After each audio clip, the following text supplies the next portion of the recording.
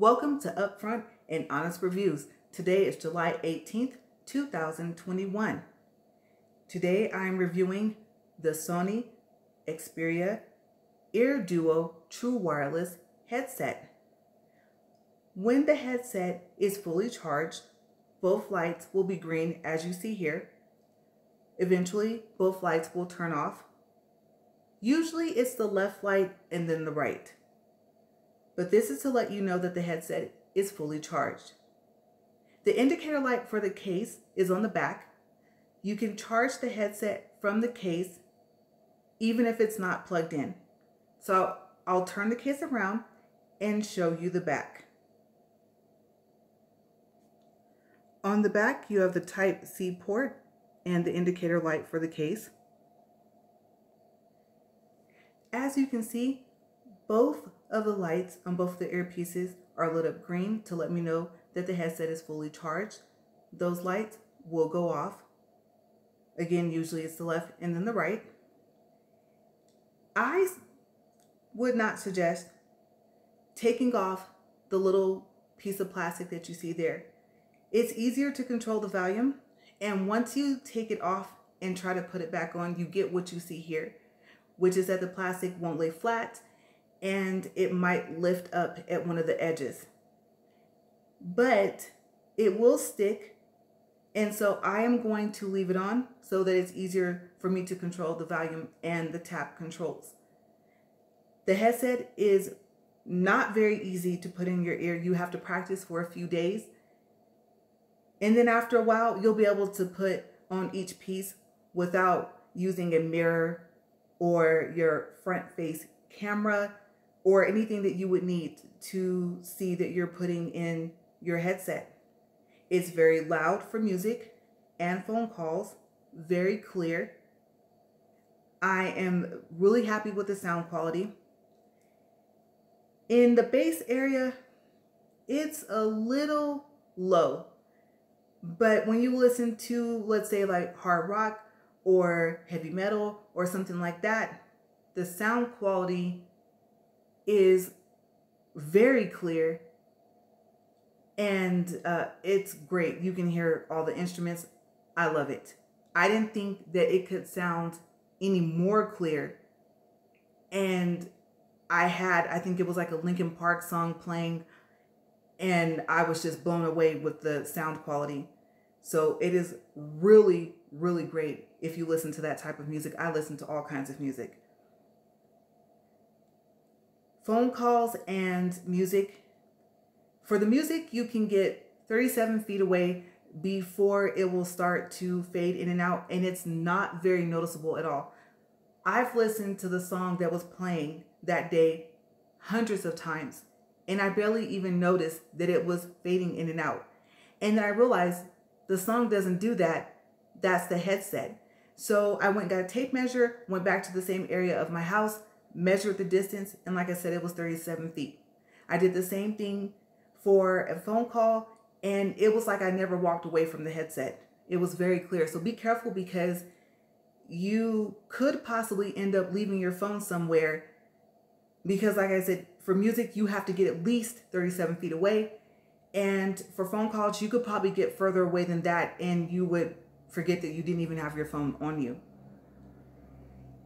When you install the app, you go to the Google Play Store. It's called Xperia Ear Duo. There's no ads, no in-app purchases. You install the app. The first thing it will do is pair your device. It's a very quick pair.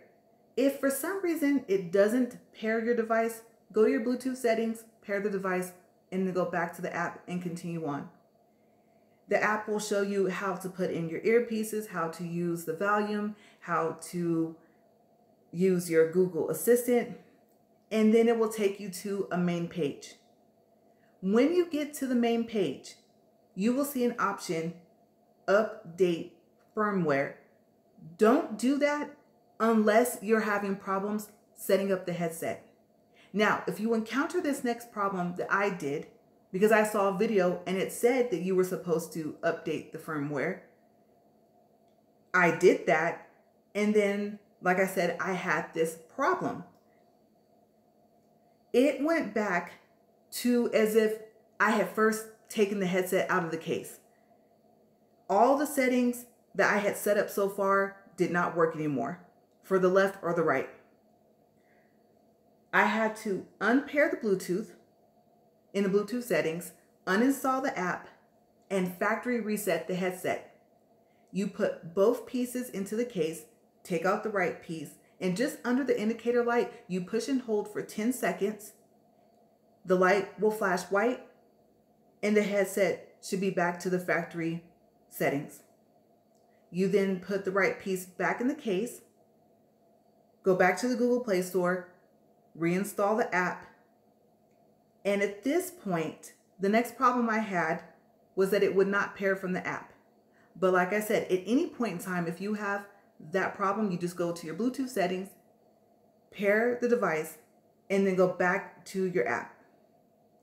After you go through the setup, it will take you to a page that I'm going to show you on my phone. So let me get my phone and I'll be right back.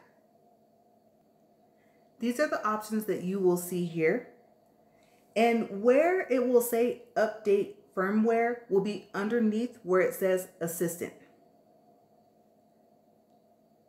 You have device settings down here at the bottom. And that is where I would start.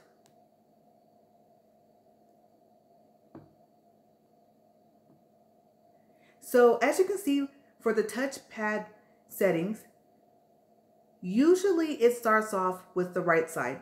But like I said, I've already set up the headset, so it is where I left off. Okay, but after you install the app for the first time, it will start off on the right.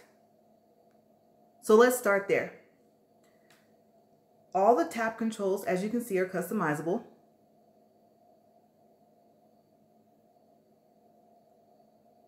And those are your options. And then down here, you have touch and hold, customizable, and it tells you about the volume. And I believe that is it for this side. And all of your choices will be the same for those settings.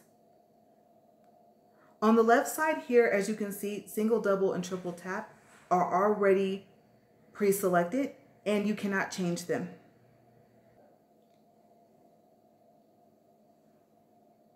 And that's it for the options here. The only thing that's customizable for the left side is your touch and hold settings. And then you have that same list.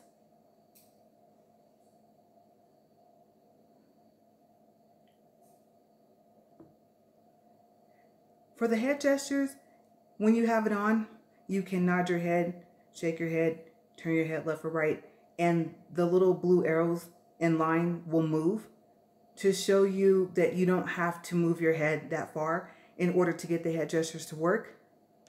Respond, yes and no, will be pre-selected. Cancel readout, send head gesture sound will also be pre-selected. But you will have to turn on skip to next, previous track, and answer decline incoming call. Sound quality, I would leave it on the top. Prioritize playback duration. The headset just functions better. If you change it to prioritize sound quality, then you will have to re-download the language and everything. If I remember correctly, you have to go back over some of the settings. I would just leave it right where it is because it works great on that setting. I turned on adaptive volume control. I have not tested that yet. I also have not tested dynamic normalizer. I've decided to leave that function off.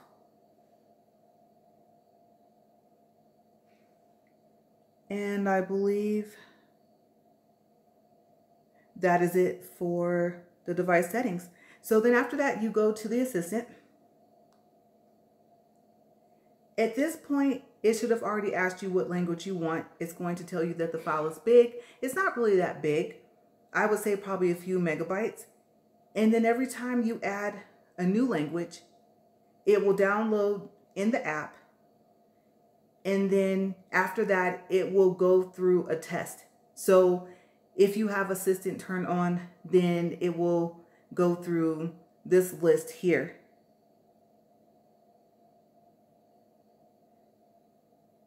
And then if you have music selected, it will start to play music after, and it'll say something like, let's listen to some music. So I unchecked that box. I also unchecked News UK.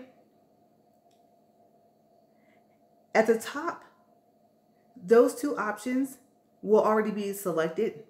I'm not sure about based on your situation. I think that in the morning, it will still tell you some type of news from some country, probably the UK, maybe somewhere else on its own, even if you don't have News UK selected. But I noticed that that only happens in the morning. And it doesn't necessarily go down this list in this specific order, but it will read off everything that you have checked.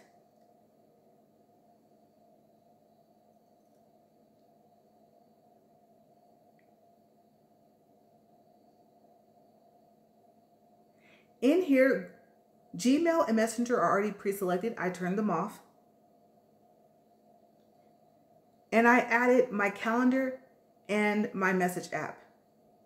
If you have it set to reply to message with your, well, yeah, you can actually set it with your left and right, but I set it to one of the tab controls on the right. And when I tapped reply message, it read my last message from Messenger and then asked me if I wanted to reply to it. Sometimes it'll just tell you that you have a missed message. And now that I think about it, it will actually just tell you that you have a missed message unless the message is just coming in. Okay, so let me correct that. If you click reply to message, it'll say you have 1 or 2 or 3 missing messages, and then it will ask you if you want to reply.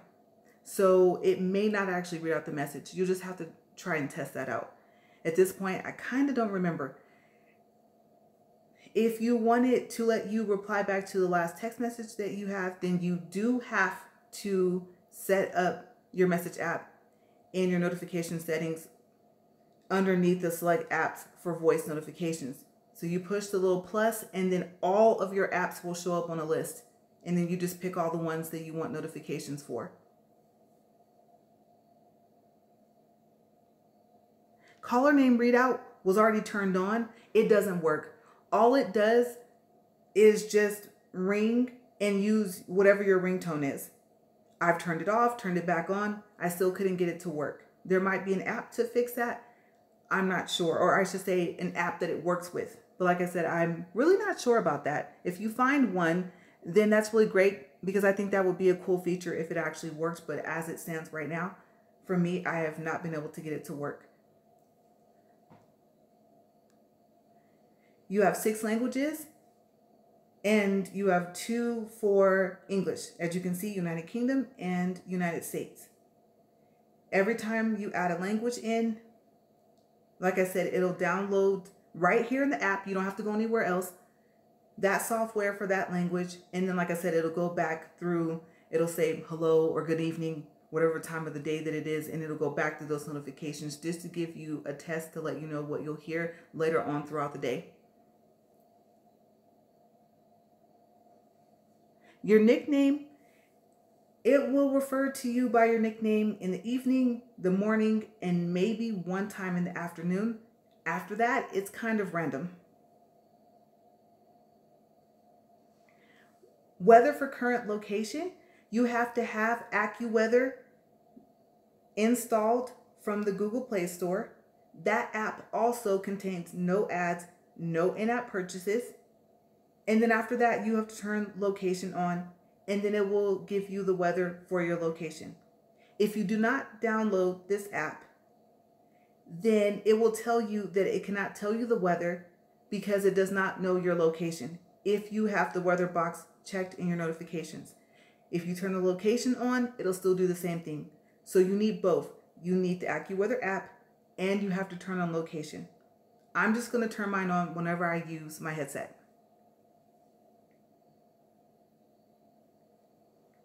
So that's pretty much it for the app. It's very simple to use. Anytime Talk, I have not tried it. If I try it, then I might make another video so you guys can see how it works. Now I'm going to put on the headset. Hopefully I can do this quickly. And I will let you guys see the head gesture controls when I use my phone and also when I use my laptop. So I'll be right back. When you take the headset out of the case, your music will automatically start playing. Also, it will go through your notifications. So just be careful, because if you had it set to a loud volume, it will still be set at the same volume. So I'm going to unpause the music and I'm going to use head gestures first.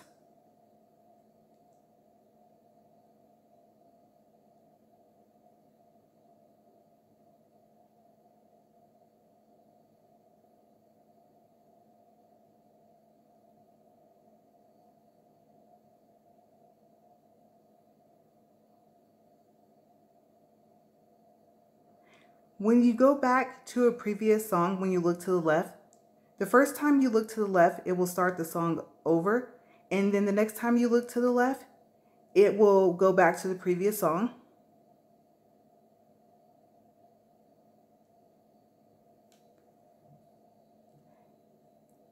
And then if you look down at the bottom, you'll see that I'm getting ready to use my tap control for the left piece.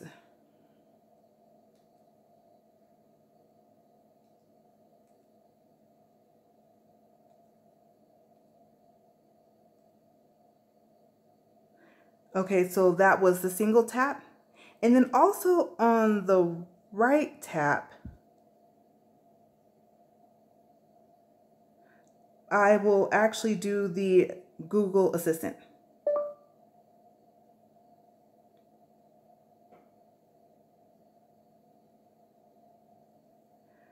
Okay, so... That's so considerate of you to ask. Okay, so I have to pause for a second. I was not expecting that. I have never actually tested out the assistant on the video. So you guys heard my phone, and then when you stop hearing my phone, I could hear my headset again. So yeah, it kind of has a mind of its own, right? Now I'll disconnect it from my phone and I'll connect it to my laptop, and I'll show you that you can control YouTube videos with your tap controls and with your head gestures. As you can see here, there are two settings for the audio. The first time you connect your headset to your laptop or your computer, it will be set to the bottom setting, headphones XEA20 stereo. It will be very low in your ear. It will not be, well, it'll be clear, but it will not be loud at all. If you want the same sound quality that you have when you're listening to your phone, then you set it to the setting above it, headset XEA20 hands-free AG audio. So again, the bottom setting is what it will be set on. And if you notice your sound's very low, you just change it to the second setting. So I'll start it off on its original setting. That is where you will see it most responsive to your gestures and to your tap controls. Right now, I'm going to use the left earpiece. Let's see if I can get it to pause and unpause the videos.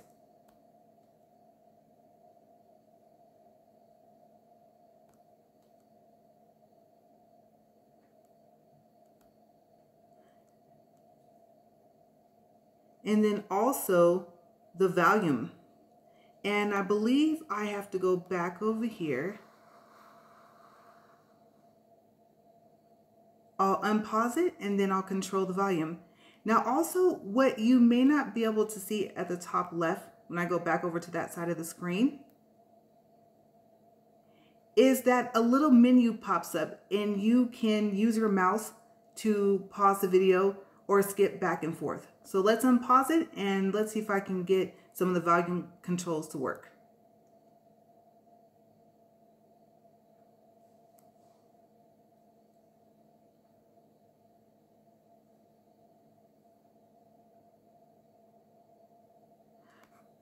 Okay, now let's try it on the option where you can hear everything like you're listening to music and having phone calls on your phone.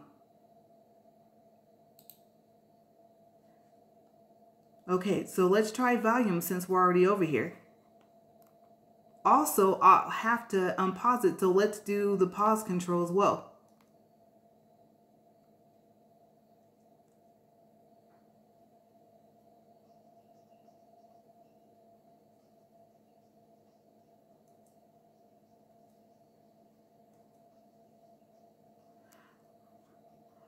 Okay, so I unpause and I can control the volume.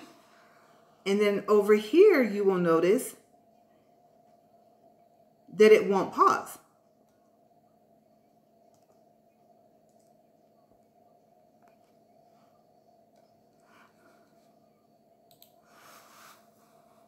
Okay, so sometimes the pause setting will work on that second setting,